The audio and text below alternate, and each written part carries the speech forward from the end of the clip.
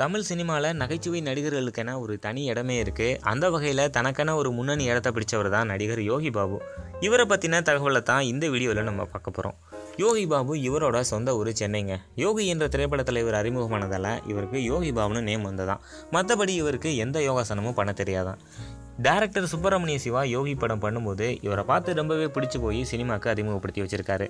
இவருக்கு சின்ன வயசுலேருந்தே சினிமா மேலே எந்த ஆர்வமும் கிடையாதான். இவரோட அப்பா ஆர்மி மேனாக இருந்திருக்காங்க. இவரும் ஆர்மி மேனாக ஆகணும்னு சின்ன வயசுலேருந்தே ரொம்ப ஆசைப்பட்டிருக்காரு. சினிமாவுக்கு வந்ததால் ஆர்மிக்கு போக முடியலைன்னு இப்போ ரொம்ப ஃபீல் பண்ணுறாராம். சினிமாவுக்கு வர்றதுக்கு முன்னாடி விஜய் டிவியில் ஒளிபரப்பான லொல்லு சபாவில் சின்ன சின்ன ரோல்களில் இவர் நடிச்சிருக்காரு. இவருக்கு ஒரு அண்ணன் இருக்காங்க, அவர் பேர் ராஜா. 13 வருடமாக சினிமா வாய்ப்புக்காக முயற்சி பண்ணியிருக்காங்க. பல இடங்களில் பல அவமானங்களும் பெற்று தான் அதையெல்லாம் கடந்து தான் இப்போ ஒரு காமெடியனாக உயர்ந்திருக்காராம்.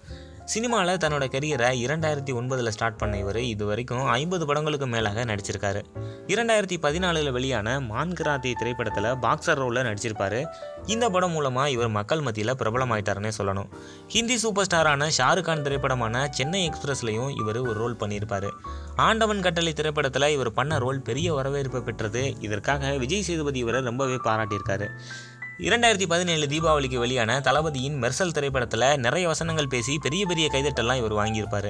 இவருக்கு படத்தில் ஹீரோவாக நடிக்க நிறைய வாய்ப்புகள் வந்ததான். ஆனால் அவர் இப்போதைக்கு நோ சொல்லிட்டாராம். நடிச்சா காமெடியன் இல்லைனா நல்ல பேர் வாங்குற ரோலில் தான் இவர் நடிப்பாராம். நிறைய படங்கள் இப்போ இவருக்கு புக் ஆகிருக்கான். ரொம்பவே பிஸியாக இருக்காராம். இந்த வீடியோ உங்களுக்கு பிடிச்சிருந்தா லைக் பண்ணுங்கள், கமெண்ட் பண்ணுங்கள் மற்றும் ஷேர் பண்ணுங்கள். மேலும் இது போன்ற செய்திகளுக்கு எங்கள் சேனலை நீங்கள் சப்ஸ்கிரைப் பண்ணிவிடுங்க.